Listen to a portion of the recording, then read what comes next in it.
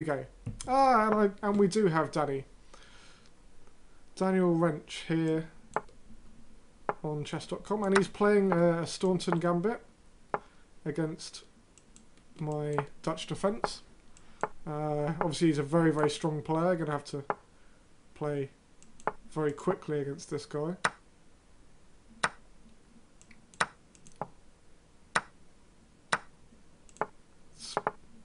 It's very, very difficult to play now at the speed that Danny is going at, and to commentate on it as well. But Danny's a fantastic at this himself. You should really tune into his bullet pools. And he's there we go. We see some kind of tactic going down from Danny already, and that's fine. But his knight on f7 is a little bit short on squares, so we'll see how that works out for him.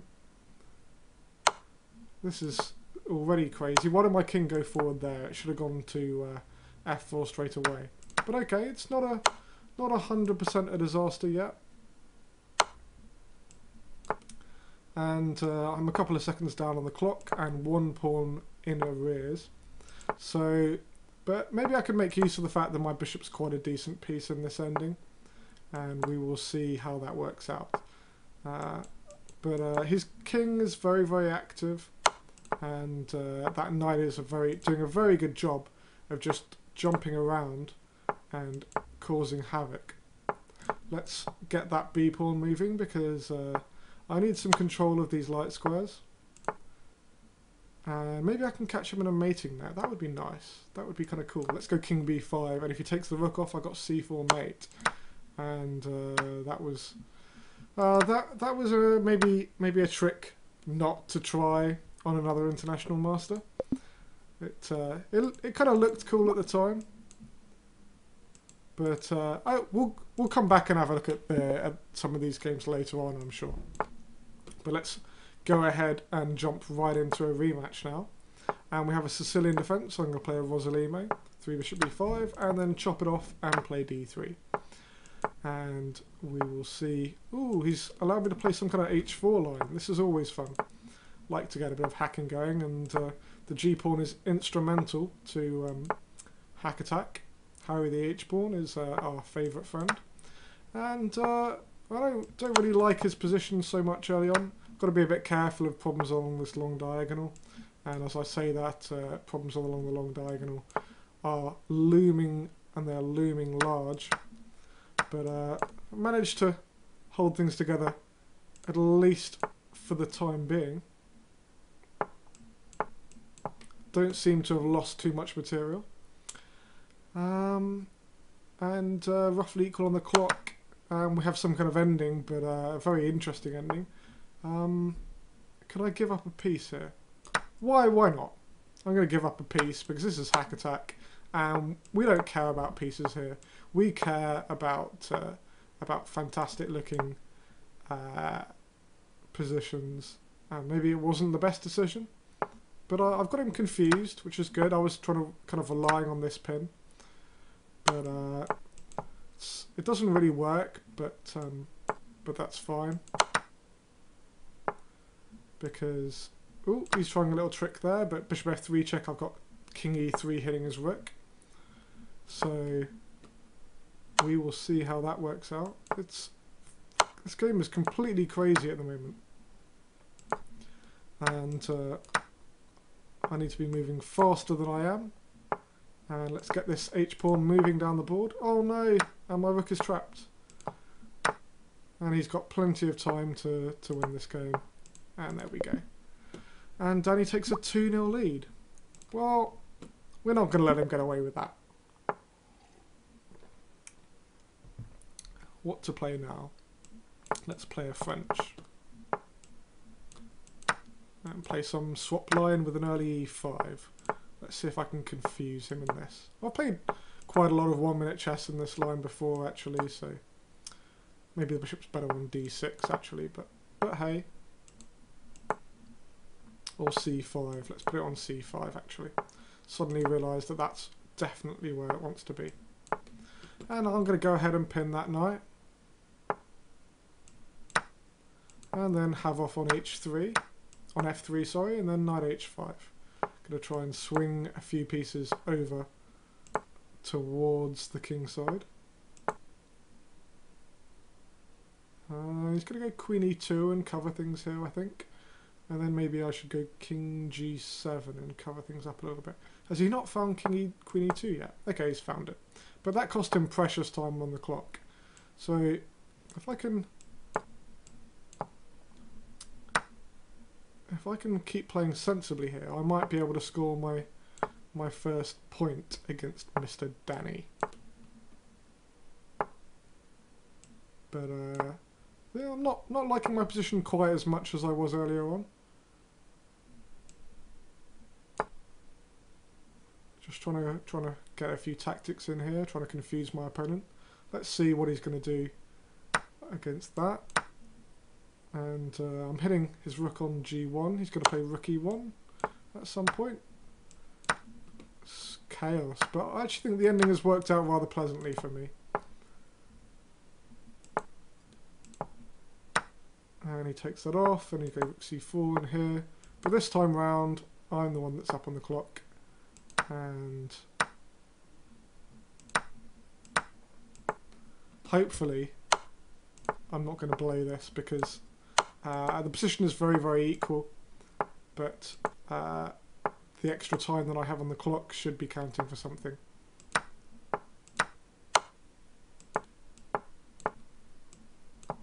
And let's put the rook behind the passed pawn because that's where rooks belong. And there we go. And a little pre-move error there from Danny allows me to finally get on the scoreboard in this mini matchup.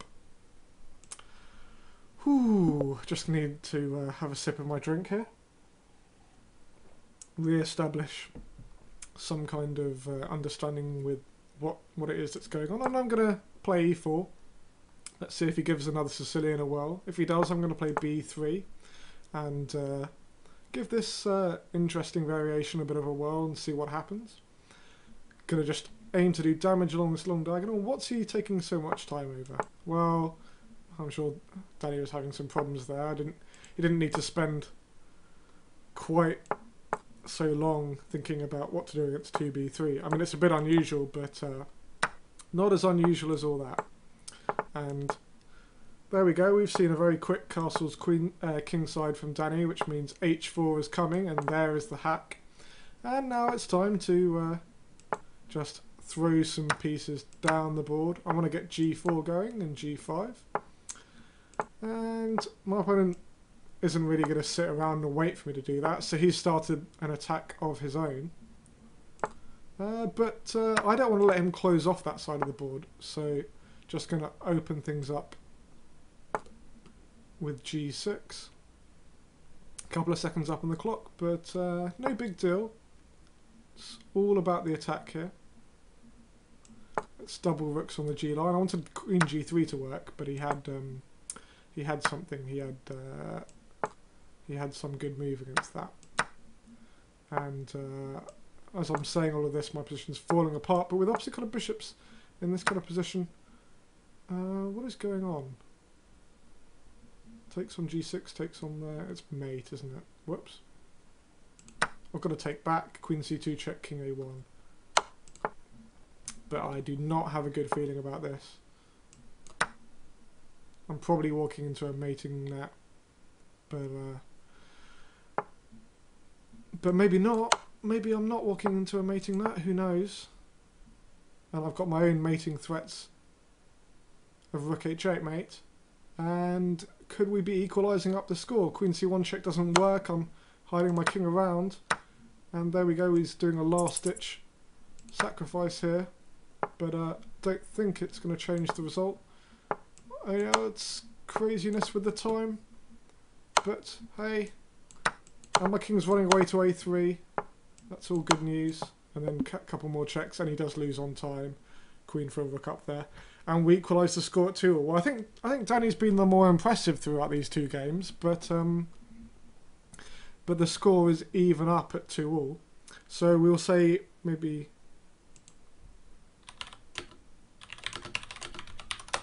So yeah, we have a rubber match now. Finale, and winner takes it all.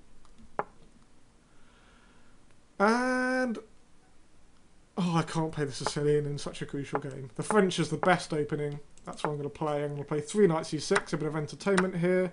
And he has to play some exchange variation because, you know, he's trying to stop me having some fun, but it's fine. I meant to put the bishop on f5, but let's just go with this. Oh, whoops, I've just given him quite a lot of extra tempi. But the bishop really did mean to be on f5. Oh, no. Wow. Not going to make that an excuse. We'll just fight back and fight back until we can fight no more.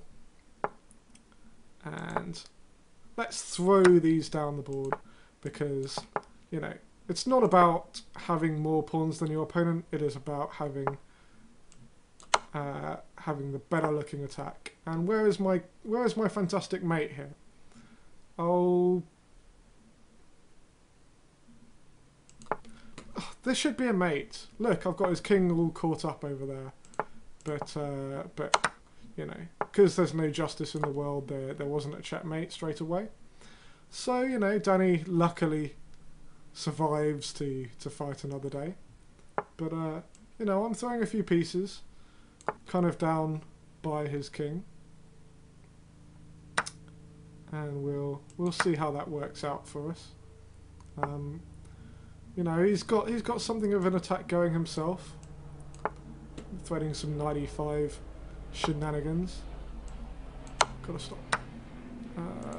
But I just need to give mate to win this game. Oh, that doesn't work because he's got c4 covered. But I can take this off. It's craziness here. Oh, and there's an extra piece. Queen e8 check. I got rook f8. Let's take that off.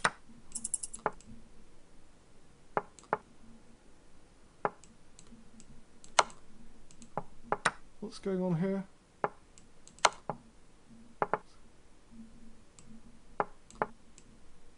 Six seconds.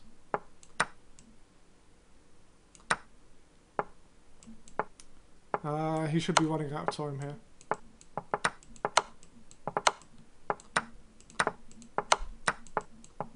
And it's going to be a draw because I'm going to run out of material.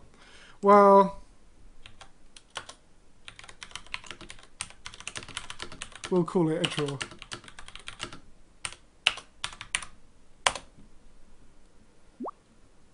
Oh, well, he wants to play another game. Well, 2.5 all. Well, okay, I've got the white pieces. Oh, he says, yeah, we're not calling it a draw, we're men. And real men play and fight to the death. Okay, well, fight to the death, let's play 1f4. The bird's opening, the opening of all men out there. And he's gone for the From's Gambit in response. So here we see proper hacking attack from both sides as early as we can. As early as move 1 from both guys, the intention was made clear. Let's have blood on the board in this game and finish it up.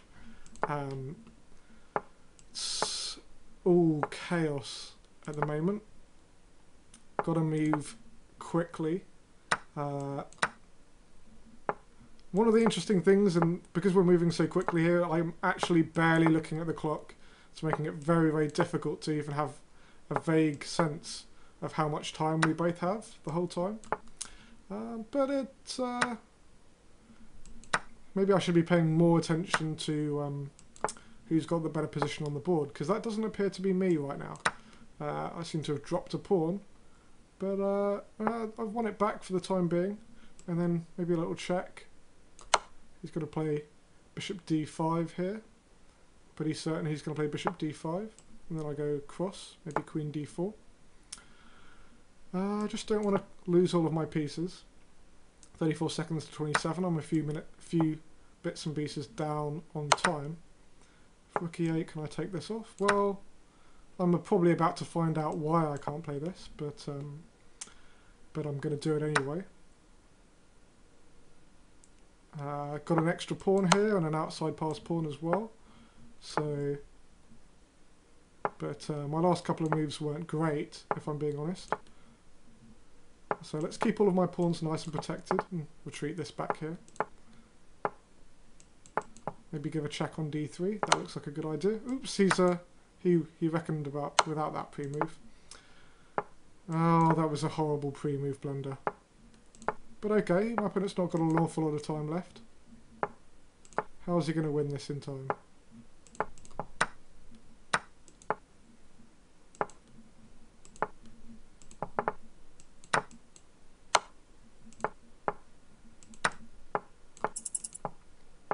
It's a case of, can Danny finish me off in time here?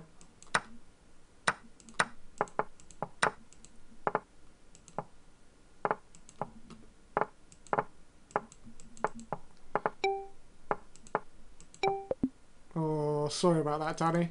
I feel bad, but I'm gonna just tell him that in the chat. I feel bad.